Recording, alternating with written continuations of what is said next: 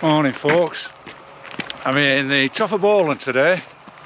We're just shy of the middle of December and it's a beautiful, frosty, crisp, clear morning. Although I set off with an insulated jacket on, I've had to take it off, I was too hot. But when I left the car it was -2, it was saying on the car. -5 when I left the house this morning.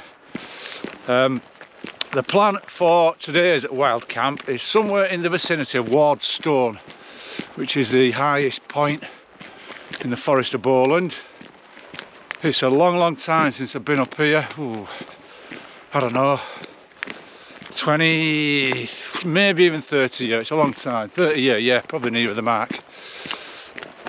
The forecast is for a bitter cold night. I've seen a range of temperatures given up here from -3 to -7, so we'll just see. One other thing that defo worthy of a mention, a farmyard animal I always like to see in the countryside, because you don't see very many these days, the turkeys. And I've just passed an absolute beaut in a garden down there. Now I expect it's probably only got a couple of weeks left, but just have a look at this turkey. What a corker.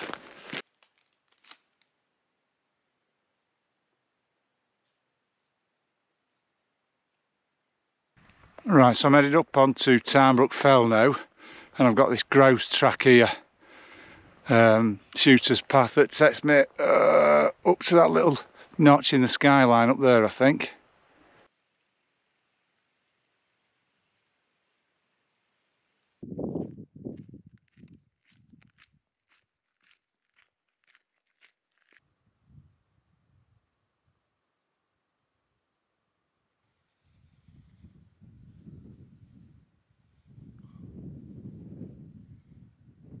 One viewer, a couple of, excuse me, sniffy, films back, asked me about sort of what snacks I eat when I'm walking. Well, there's nothing scientific in it for me, and a nutritionist will probably tell me I'm making a big mistake. But in the bag up there, I've got some chicken satay, and the rest here are sort of these like high energy stuff, chocolate, things with nuts in, stuff like that. I've got a boiled egg in my bag, which I always bring as well. So yeah, nothing fancy, just sort of sweet, high calorific, high carbo sort of stuff.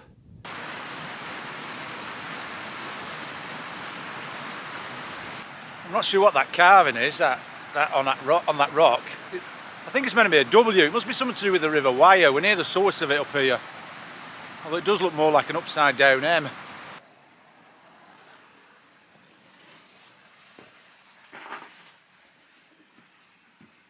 Nice little shelter. Oh, blimey.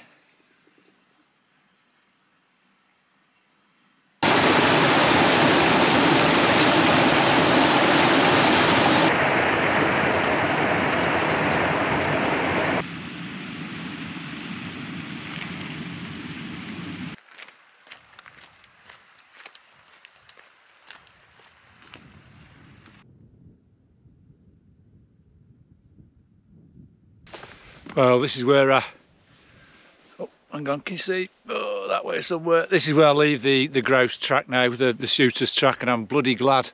Just been pounding an hard stone, not enjoyed that bit at all. So now it's straight across this moor onto Mallowdale Fell, and I'll just follow a fence line that'll take me to Wardstone. Still a bit to go, at least 2 miles I think.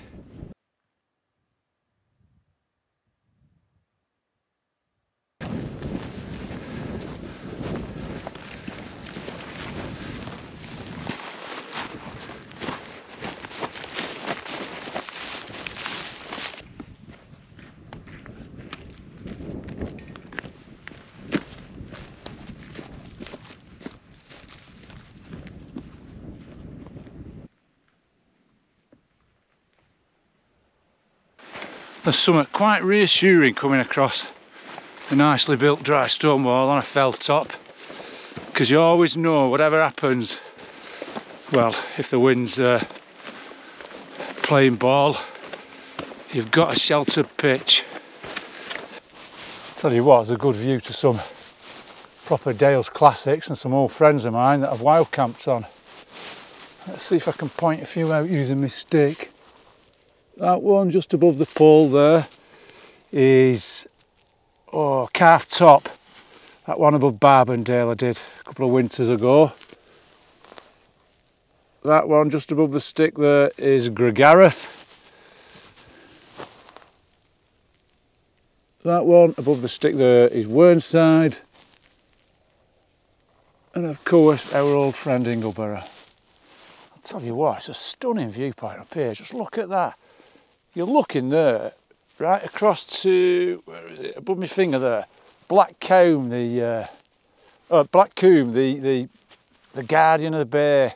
In the foreground, I think there's all mist over Morecambe Bay. Definitely got my eye on Blackcomb, I want to do that. I've looked at it for years. And then over this way, above there, you've got the Lake District. It's a stunning day. I'm just trying to pick out some of the Lakeland Fells. I'm not sure from here. I think I can pick out Dow Crag and the true highest point of Lancashire, Coniston Old Man. None of that Gregareth bollocks, I'm doing proper counties.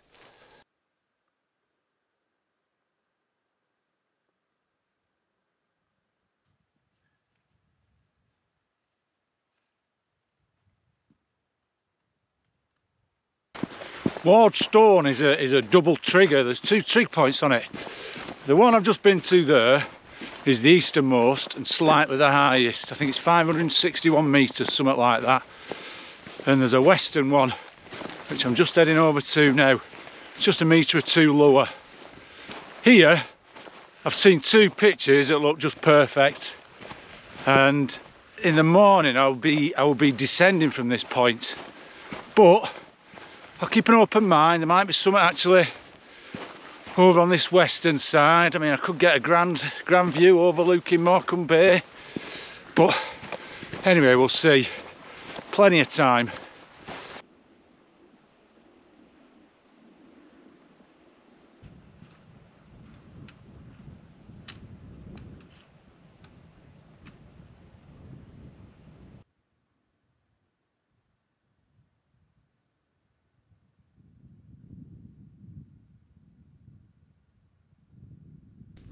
This big stone here is the actual Ward's Stone, as I understand.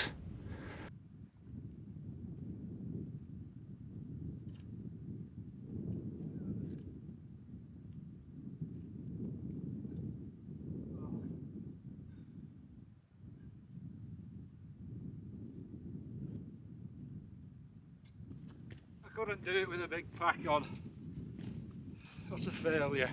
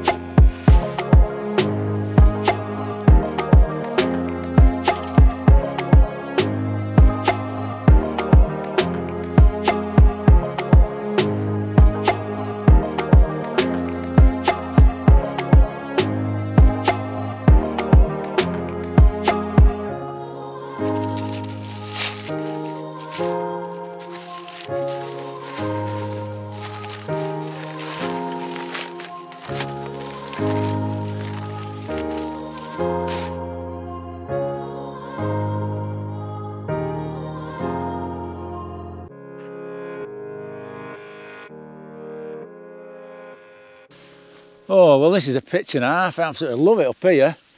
That freezing fog that swept in, as quickly as it come in, it's gone out again, so that's good. Yeah, it's a fantastic place. Love it. What a view of the mountains. Ingleborough, Pennygent, Pendle. I can even see the hills of home, I think. If I had my binoculars, I could probably ID a few.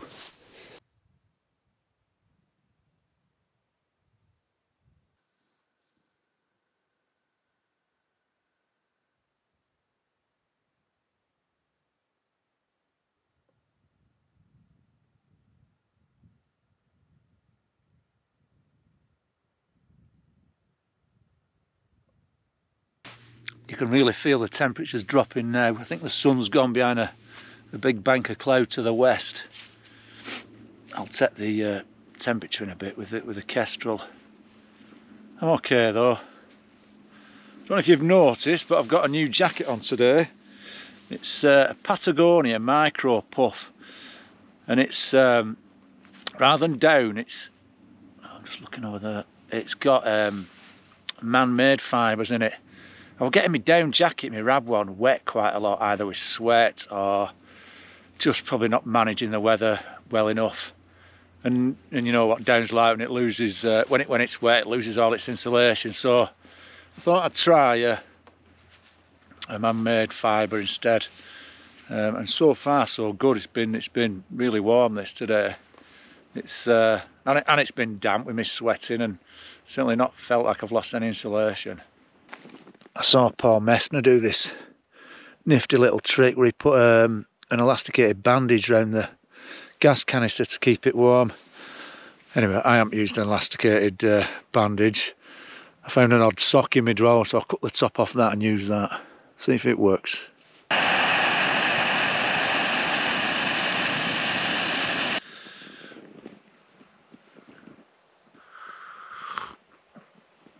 Oh, that's nice.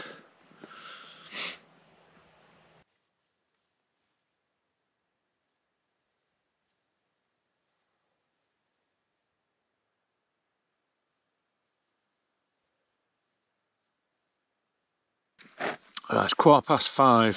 It's dark outside now, obviously. The moon's rising up at the back of Ingleberry, so that's going to put paid to any star photos. And I'm glad, because I don't want to go out again. It's fleeing. I'm all right in here, but bloody hell, it's cold outside. Last time I went out, it was still quite light. And it were -7, -2.7 on the Kestrel. So yeah, temperatures are really dropping. But yeah, I'm not too bad in here. A bit chaotic, a mess, but apart from that, I'm okay. So I'm gonna make another warm drink, I think, and I'll speak to you again in a bit.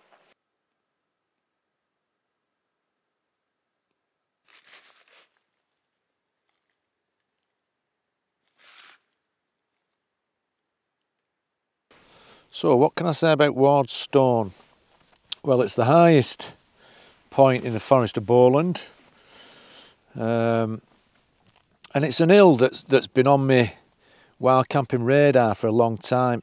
And the only thing that's put me off is these moors are heavily keepered.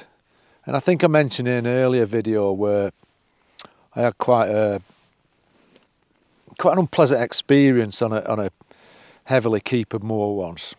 My car got damaged, and I suppose there's a risk up here that you could get just turfed off. So when I was planning this trip, I thought winter time were best, with not much daylight, a lot of night, and I'd probably get undisturbed at this time of the year. So that were quite a big factor when planning this trip.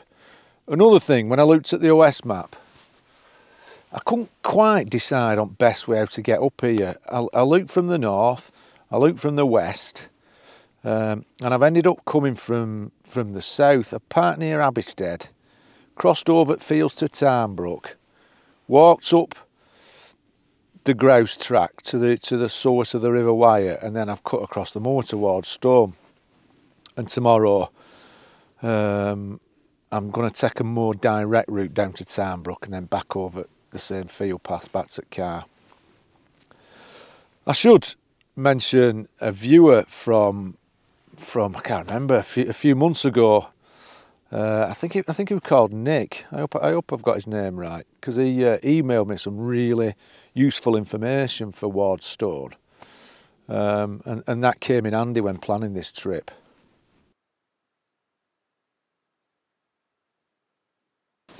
I have to mention what I brought with me to read on this trip. My mate Lee, who comes wild camping with me quite a bit, he's an author, and I brought with me his latest book. I'm right looking forward to it. I'll just read you a bit of blurb on the back. It says, we see what happens when the valleys of northern England came into conflict with the mighty forces unleashed by the Industrial Revolution. A tale of love and loss, solidarity and struggle. And it's called, hang on, can you see that? Where the Skylark Sings. Nice front cover, that, innit? And Lee, thankfully, has autographed it for me. And he's written something inside, which is a bit daft, but I like it. It's right up my street. It says, with best wishes to Butterworth's most esteemed natural historian and fellsman, Christopher Jepson Brown.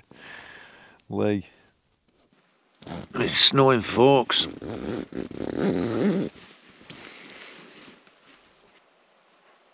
There's that. Right, it's nearly 11:30 now, and it's snowing quite hard. The forecast did say it might snow a bit during the night, but to be honest, I thought, nah, the chances were quite slim, but I don't know whether you can hear that sound of snow pattering on the tent. And with the snow, the temperature's risen quite a bit. The lowest it got to, it was sort of fluctuating between -5 and -6 when I've been checking the Kestrel. Well, I'll leave it now. I looked not long ago when it first started snowing, it was like -2, so it's yeah, it's definitely warming up a little bit, but yeah, we'll have to see what it's like in the morning. Right, like I said, that'll do for tonight, and I'll speak to you in the morning. Good night. Well, folks, it's 8:20, and I'll just show you this snow. And it's a bit dark at the moment, so I can't really show you outside just yet, but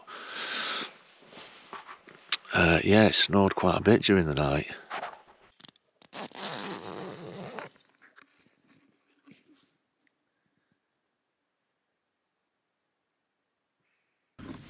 Well, these are the morning scenes. What I've done, I've packed everything away inside the tent. I've taken down the inner, put that in the rucksack, and I'm just going to attach the outer to the outside. It's misty as well, but if I just head due south from here, I've got the compass handy, I'll come to a good track.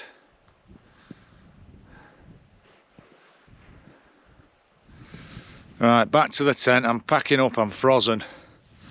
Right, folks, that's me done and dusted. There's the patch where I camped, no trace left of course. I'm going to get on my way, sharpish, and I shall speak to you before I get back to the car.